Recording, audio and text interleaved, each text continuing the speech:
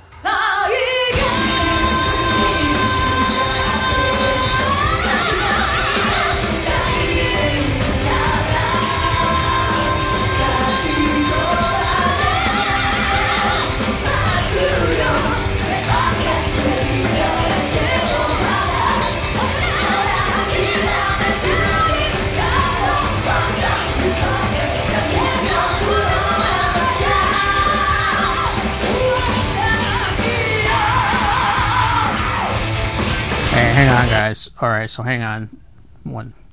Alright, so we have the drummer who is doing some really heavy vocals, and then I believe that's Fuki again on vocals, and this is an outdoor festival.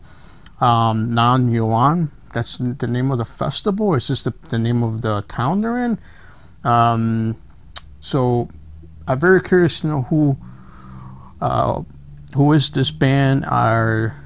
Are they a mix of from other bands? Let me know in the comments. Let's keep going.